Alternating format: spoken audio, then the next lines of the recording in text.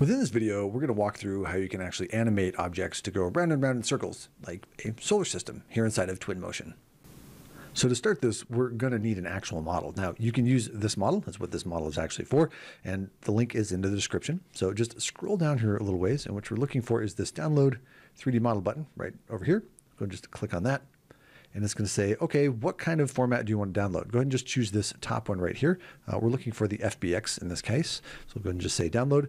And it's going to say, where do you want to download this? And I'm just going to go ahead and just download it into my downloads folder. So go ahead and just say save. Once it's actually been downloaded, just go ahead and unzip it. So I can just right click on this. I'm going to choose extract all and just say extract. And you'll get this new folder. So all you gotta do is just double click on this. Inside of there, you'll have a source folder. Inside of the source folder, this is the said model that we need. So now let's jump over to Twinmotion. With Twinmotion up and running, let's go ahead and just choose our import button right down here in the bottom left. And it's going to say, what do you want to bring in? Make sure that you do have this selected geometry. We're not going to be using these other three types. I'm going to go ahead and say open, and then just navigate to said file. Go ahead and open up that source folder and open it up. Say open. So here's the important part for those that are taking notes. In a previous video, we had actually changed the way that this collapse was happening. In this case, we want to keep hierarchy. So just click on this little section and say keep hierarchy. That will allow us to actually animate these things as they're moving around. Without the hierarchy, we're not going to be able to do that. I've gone ahead and turned off the UV, and I've set my Z axis to up and unit conversion to auto. So I can go ahead and just grab that one, say import. And we're going to say, okay, well, where did it go? Well, if you look straight down, you will actually find this. So there it is. It's right below me. I'm just going to select part of it, press the F key to frame in on it, and then I'm just going to kind of navigate down to a decent spot so that we can start to actually animate this. And to actually understand how this animation is happening, we're going to open up a couple little side panels. First one is going to be this one over here on the right. You'll find this little arrow over here and just click on that. And inside of here, you'll see that we have our solar system. Now, if this isn't opened up, you can just click on this little button right here to open that up. You can see that we've got our base, our bridge, and then all of the planets. We've got our Oort cloud in here. So we've got all the pieces that we need to actually animate. In this case, we're just going to do a really simple animation. And I'm just going to animate Jupiter going around in a circle. So how do we actually animate this? Well, we need the actual animator piece. So let's grab that. So over on the left-hand side of the screen, you'll see another little open up area right here, this little arrow. So we'll go ahead and open that up. And what I'm looking for are these rotators, but where are these rotators at? So I'm just going to go all the way back up to the top. And from the library, we're just going to scroll to the very bottom, and you'll find tools down here at the bottom. So I'll go ahead and open up that one. And inside of tools, we will find our animators. So we'll go ahead and open up that one. And inside of that one, hey, down we go, we'll find our actual rotators. So let's go ahead and just open up that one. And here is said rotator. So I'm just going to click and drag this into the world. And where the object is going to be rotating from is this spot. So we're going to get a circle that kind of comes around here. Now, this model is set up so that it'll be very easy for us to actually make Jupiter or any of these planets actually rotate. And that is because their pivot point, so if I select one of these, you'll see is directly underneath the center of the solar system. So this is important because this is something that you may need to actually set up. So let's go ahead and close this here on the side, and let's actually get this rotator working. Now, if we close this over here inside of our scene graph, you'll see we actually have that rotator. So I want to put that rotator in a location that is going to be advantageous to make this planet go around the sun. So it needs to be set at the pivot point at 0, 0, 0, because this is set up in the world at 0, 0, 0. So to make that happen, I'm going to select my rotator, and down here below, there's another little area that we're going to open up.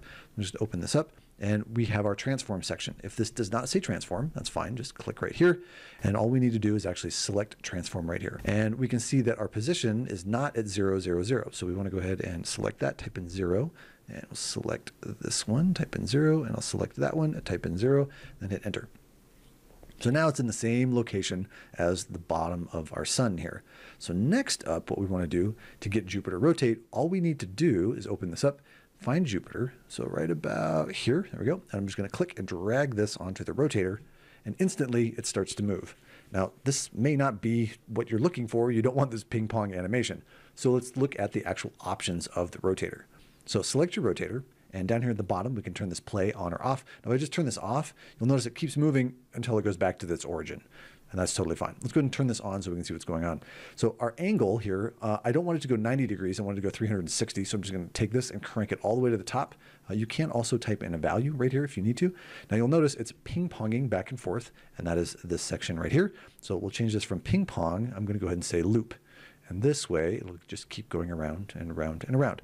We also have our speed over here, so we can slow this down. So if I want to just go a little bit slower, like of course Jupiter needs to go slower than like Mercury, right? So you can actually set your speeds here.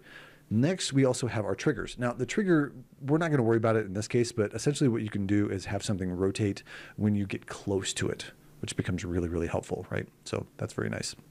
So with some of the basic stuff now out of the way, let's talk about some of the more advanced features. Now, what's kind of cool is that, let's go ahead and close this down here. With the rotator selected, you've actually got a link, an unlink, and a pivot movement over here. So if I choose this unlink, I get this new little cursor, and I can just click on that, and hey, it's unlinked. And you can actually see that unlinked over here as well. So if I want to link that back up, click on there.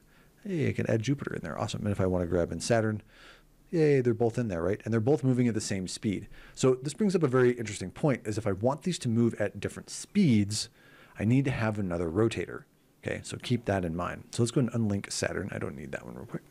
So now what we can look at also is this angle. So if I open this up, you'll notice there's a little more down here below. There's a couple of them. And you can actually change the axis. So if I wanted this to actually go up and around, or if I wanted to rotate just along the axis, you can see it's kind of going in and out. It looks like a lollipop going up and down, right? If I can do it under X, I can make it fly around this way too. So I don't know, maybe you want some kind of satellites going around too, right? So you can do those as well. Let's go back over here. Under our animations, I did show that we have our ping pong. We also have a once. So if you want to just go around once, that's fine. More, we can actually say, oh, we want it to delay for just a moment before it actually starts up, which comes into play when you're playing with things like triggers, which is helpful. In the more down here under the triggers, we also have a trigger type. Right, so if we actually turn this on, we can open this up. So let's turn that on, go back. So we have a multi. So do we want the camera to actually trigger these pedestrians, vehicles, or actors? We can make that. And then our trigger zone. So how close does something have to get to it before it'll actually trigger and start to animate? So it's important little pieces that go along with that. So I'm going to leave that there.